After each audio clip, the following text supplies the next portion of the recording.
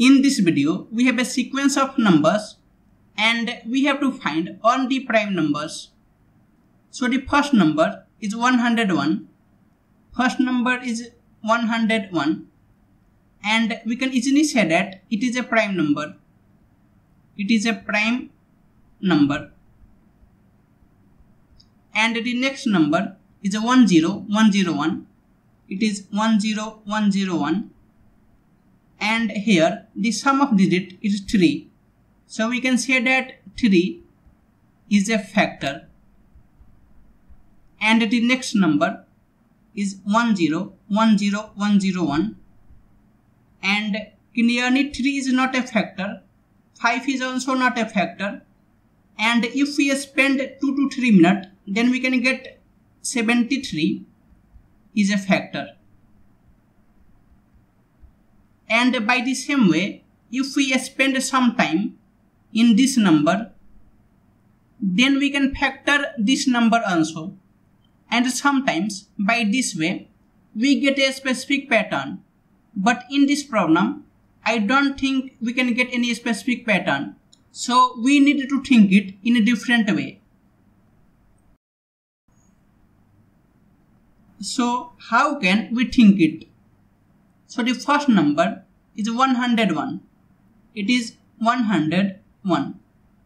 And we can write 101 as 1 plus 100 or 1 plus 10 square.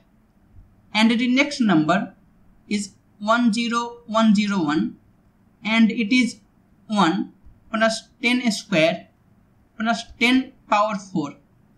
And the third number is 10101 and it is 1 plus 10 square plus 10 power 4 plus 10 power 6.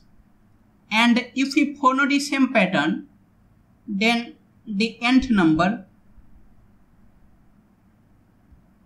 it will be 1 plus 10 square plus 10 power 4 plus up to 10 power 2n. And now we have to find all the prime numbers. So the nth number is in GP, and we know that in GP a plus ar plus ar square and up to ar power n is equal to a into r to the power number of terms. Here the number of terms is n plus 1 minus 1 by r minus 1.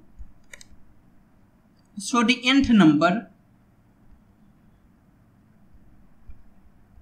it will be, here a is 1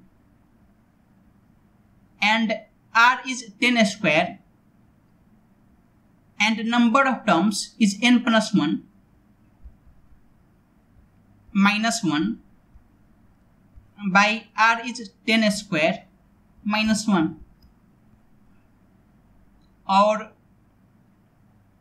we get 10 to the power 2n plus 2 minus 1 by 10 square is 100 minus 1 is 99, or we know that a square minus b square is equal to a plus b into a minus b. So we get 10 to the power n plus 1 into 10 to the power n plus 1 minus 1 by 99. It is the nth number. And now if we check for n is equal to 1, then for n is equal to 1, we get 10 square plus 1 into 10 square minus 1 by 99. That is 101 into 99 by 99. And 99 and 99 will get cancelled and we get 101.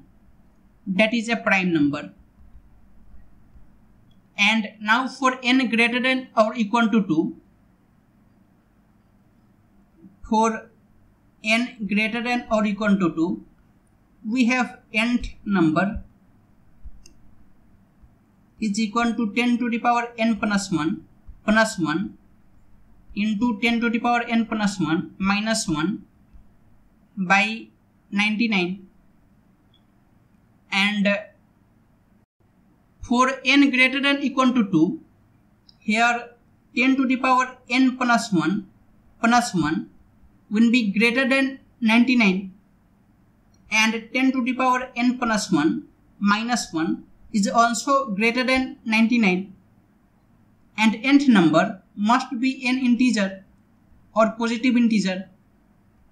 So we can say that for n greater than equal to 2, this cannot be a prime number.